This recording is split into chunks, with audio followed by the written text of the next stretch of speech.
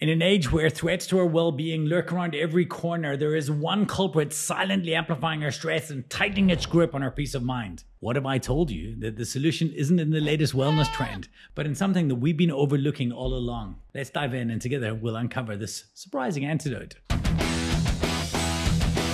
The antidote may not be a wellness trend, but it is a diet. Yep, by cutting out just one thing from your current consumption, you can watch your stress levels drop faster than underwear on a wedding night. So, what's the killer ingredient?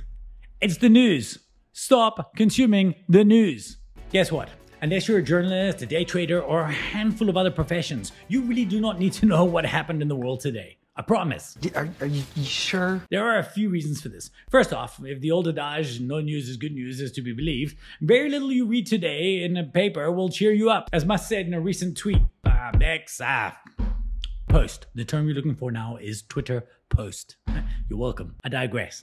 As Musk said, most news outlets are trying to answer the question, what's the worst thing happening on Earth today? Look, this is of course ironic given that he owns one of the biggest purveyors of sadness/news in the world, but his point is valid. I get it, we're living in tumultuous times and we have to keep our ear to the ground to know what's going on, right? Wrong. You know how I know that? Because that statement would be true whenever you happen to be watching this. There's always something important going on that wants to trade your attention for stress. That's true. During 2020, I remember when everybody was subscribed to chat groups and newsletters with COVID updates, the first thing I advised my team at Missing Link to do was to turn them all off. They were just a distraction from the real work that we needed to do if we were to stay alive as a business. Anything actually important would have found its way to us anyway. That's what we did. And it worked really well. The test was simple. Was this something that we were able to act on? If not, well, it was other people's updates. It was important, wasn't it? I'm going to go out on a limb here. And I'm willing to state that every single minute you spent reading up and watching videos on the pandemic,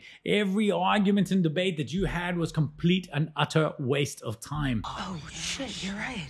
It changed nothing. It did nothing. It just stole time. We're all having our own problems, which are big enough. Why would we possibly want to add somebody else's into the mix? This brings me to my second point. The news will have you believe that things are a lot worse than they actually are. The sky is not falling down. If you read a paper today, chances are you would see a headline that would have you believe that our government is rapidly taking our country straight to hell in a handbasket. I mean, that's not news. The truth is they probably are. That's just fine. That's what governments do.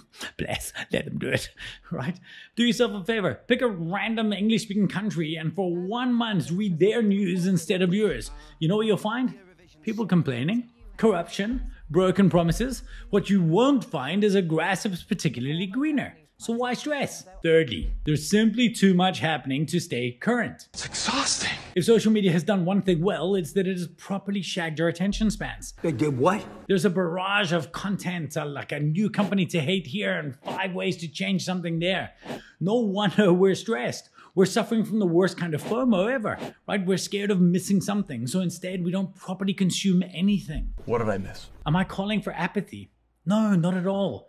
I'm just suggesting some hard-earned, blissful ignorance. Guys, very little that happens in the world today happens in real time.